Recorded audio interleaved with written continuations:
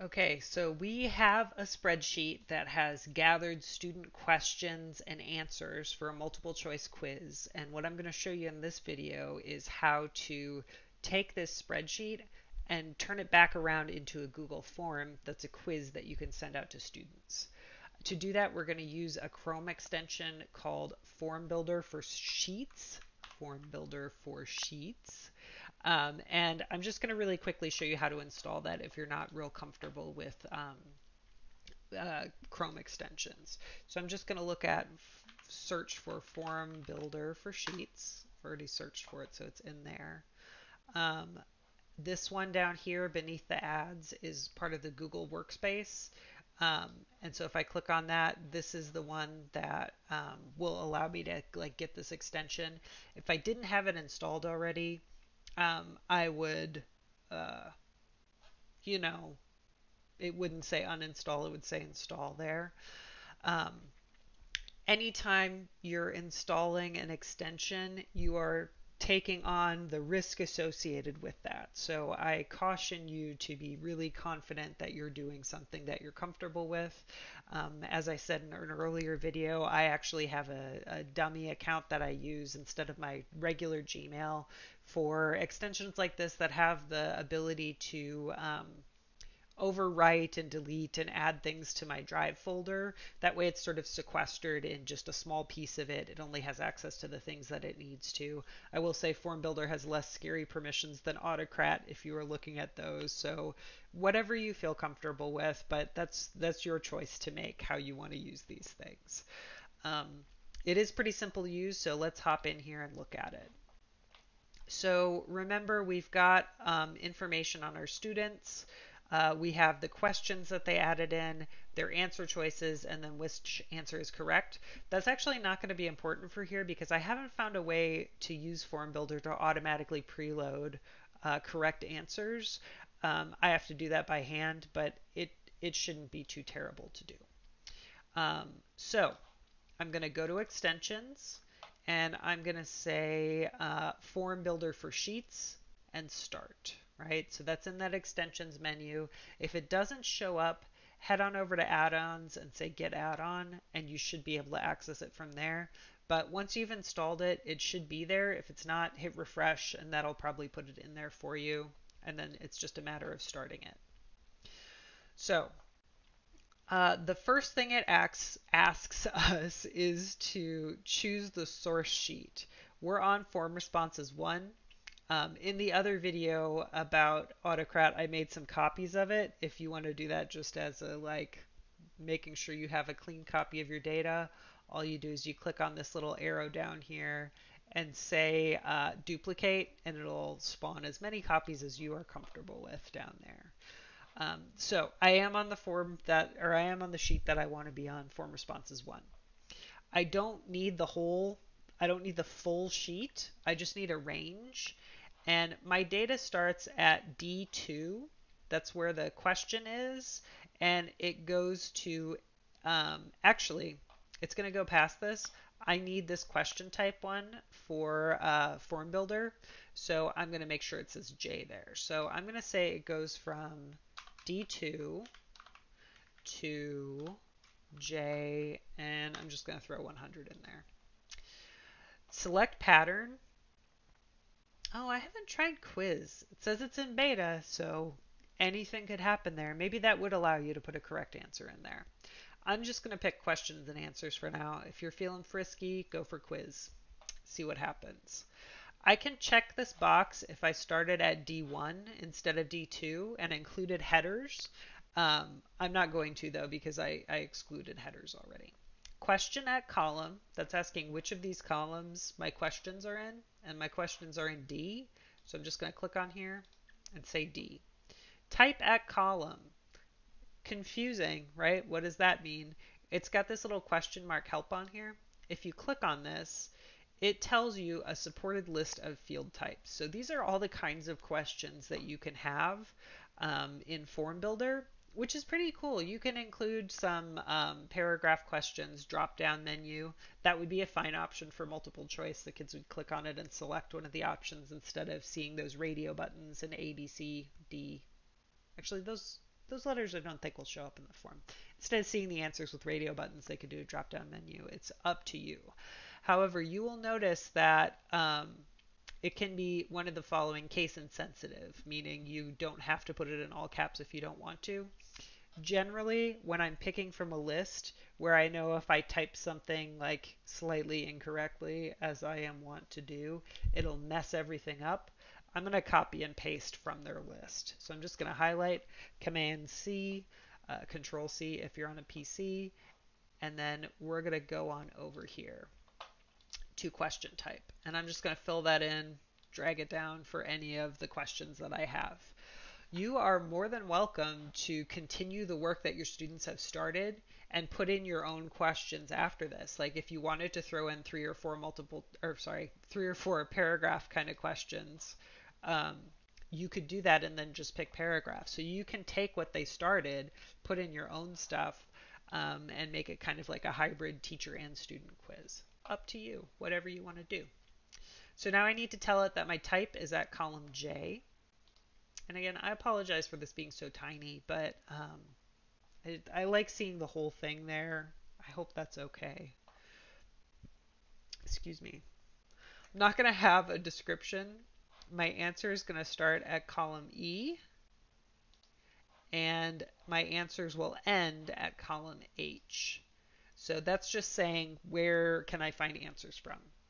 Required at column, that would be if you wanted to put it over column, I think. I haven't tried it, so I think it would be where if you had a column and you would put like yes or no for whether a question was required.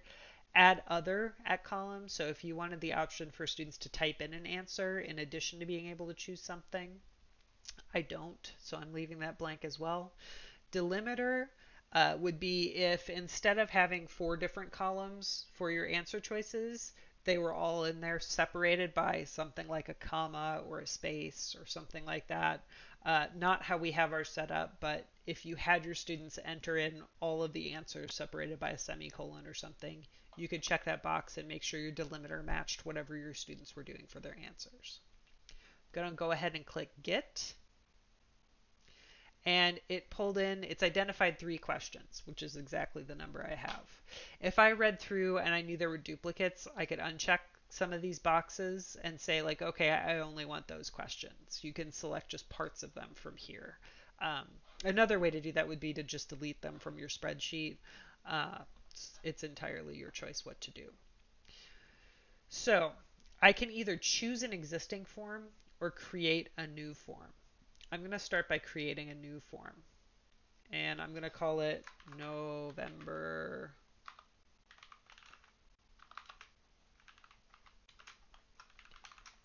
I'm just giving it a name because I've tested this a few times now, and so I'm wanting to make sure it's something new. Checkmark to create. Now, I can go to this quiz and just see. Right now it is a blank form. And the first thing I'm going to want to do is I'm going to want to put in a name option and a period option. Again, whatever you want to have in here. If you want to collect the kids' emails, if there's something important, that's fine. One of the nice things about having periods in here, and I'm like way off on a tangent, so if you want to skip ahead to the next chapter in here, please do. Um, you can make this be a go to section based on answer. I did this when I was teaching 7th and 8th grade. I would use the same forms, like let's say I was setting up a quiz like this, but I would select 7th grade questions for the 7th grade quiz, 8th grade questions for the 8th grade quiz, and I would tie it to what class period you were in, right? Because I didn't have any mixed 7th and 8th grade class periods, thank goodness. So if you're in one of my 7th grade class periods, it's only going to show you the 7th grade quiz. If you're in one of the 8th grade classes, it's only going to show you the 8th grade quiz. An option, not necessarily something you need to do. If you want me to do a tutorial on that, just let me know and I can get one in here. So the other thing you can do now is you can make this be a quiz. Okay. Release grades immediately after each submission is not going to work the way that I think it does. This one kind of annoyed me, and I'll get in more to that later. Do you want your students to see which questions they answered incorrectly? Do you want to see which ones they answered correctly? Do you want them to see point values? what's the default question point value? So let's say I want 1 point for every question. Um, this one deals with whether you're collecting email addresses or not. If you want to limit your students to one response, it means they have to have a Gmail account and be signed into it. Um, Otherwise, Google doesn't know if they're entering the same thing multiple times. I usually leave most of these things off. There's COPPA issues with it if your kids are under 13. It's just, yeah. I usually leave it off and just have them use their names as an identifier. Um, I'm not going to worry about these form and question defaults here, but because I've turned this into a quiz and assign point values, if I go back to my questions, you now see that name and period are worth 1 point, and I can't do anything about this right now. This was really frustrating until I realized I just need to reload my quiz.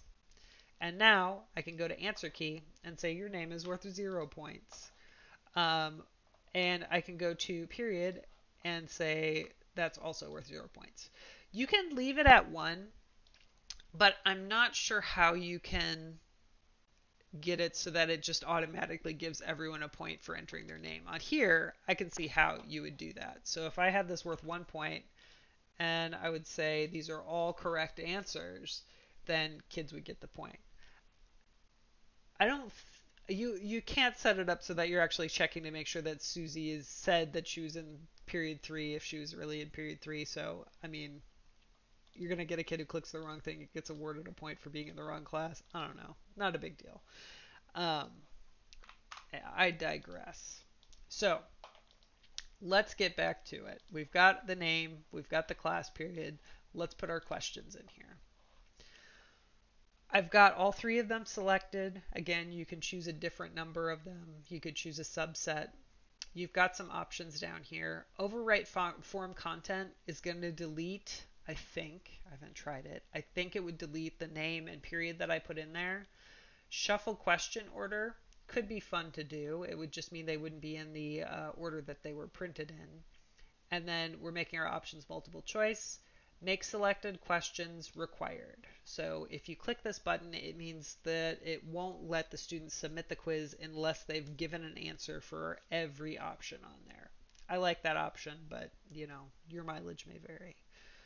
Now that I've got my things set up in these advanced features down here, I'm going to say import selected.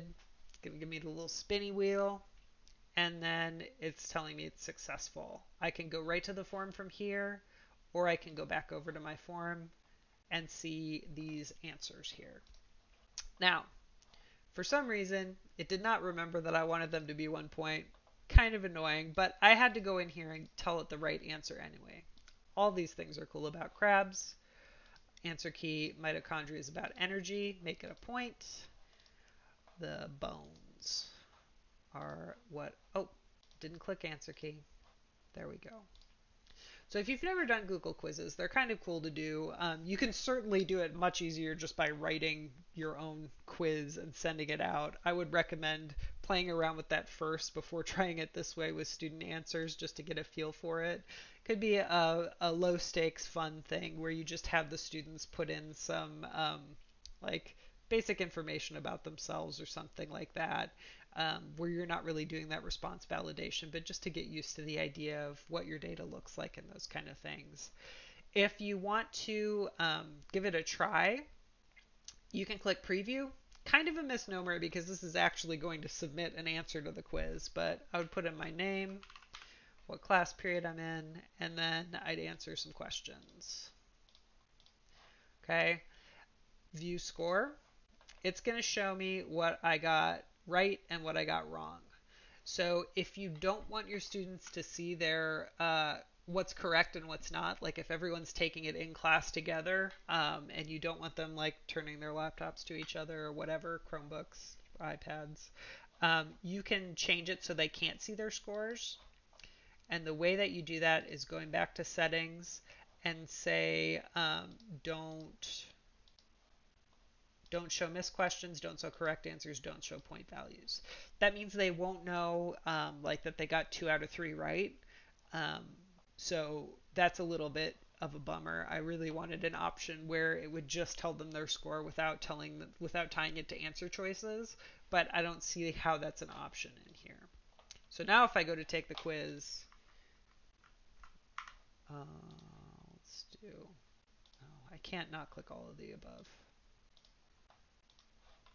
Okay, view accuracy, and it just shows me what my answers were. It doesn't actually tell me anything. So I don't know why they call that view accuracy.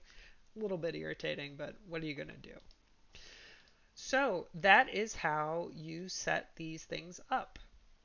To share it with students, you can either send it to a list of their emails or you can send a link. If you have a website, you can use this embed code, and so just have it on your page. Um, so there's a bunch of options there. I really like Google Forms, and this is kind of a cool way where you can use a Google form to get student questions, play around with it a bit, and then send that same quiz back to them, making sure everything's reasonably accurate. I hope that that's helpful. Let me know if there's anything that was confusing or that I went through too fast, and I'm happy to redo that part, if not the whole thing.